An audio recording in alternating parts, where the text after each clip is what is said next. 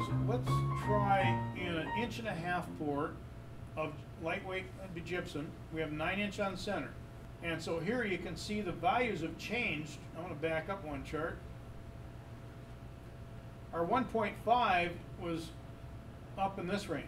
Now if we look here, the 1.5 has changed. So why is that we're getting more thermal mass off of that concrete slab? And in that is generating, so it's generating more heat, and therefore that our supply temperatures can be way down. One good example of that is a buddy of mine that we did a lot of deer hunting with, and he was putting up a new building that he could pull his semis in and pull them through and do the work on a semis in the winter. And part of that is he always used the kind of your ceiling mounted heat where the concrete, it was always cold on the concrete, and you ever work underneath the truck, it's freezing. So we talked him into doing radiant heat. Well, it got to a point when deer hunting came along, and of course we were so busy working we forgot to get the heaters and the campers, and well, why don't we just pull all the campers in the darn barn here? Cool. We go in there and we pulled the picnic tables and the grills in there, so we had everything inside a building. We were really trying to rough it for deer hunting. Well, one guy looks over there and he sees on the wall that it's set for 60 degrees. Huh. Well, we didn't have a heater in here, so he went and he turned it up 70 degrees. By 3 a.m., this whole building now is 70 degrees, and no matter, we opened the doors and everything, that concrete slab was 8 inches thick. So that radiated for almost a whole day. So typically is when you have like a radiant heat and you're having like your thermal mass of having more energy coming from concrete, you can have a lower set point, and regardless of outdoor temperatures, it will not change as long as you have that constant steady supply temperature.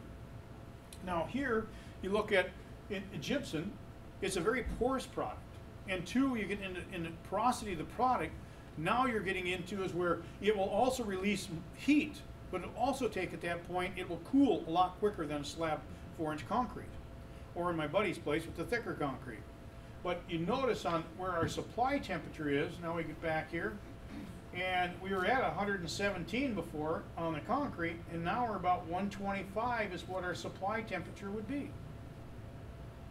So it's showing at that rate importance of knowing in order to be with ideal floor covering, and you can typically go, for example, like 3/4 inch plywood is about 0.75 on R value. If you do a 3/4 inch white oak, 0.75. So it's be pretty much, that's all you need. So if you're looking at doing your engineered flooring, you'll find in charts from RPA it'll go even lower than that. Where we get into is having issues with carpeting of going up well exceeding that and then trapping that heat, and then that's the areas that will fail.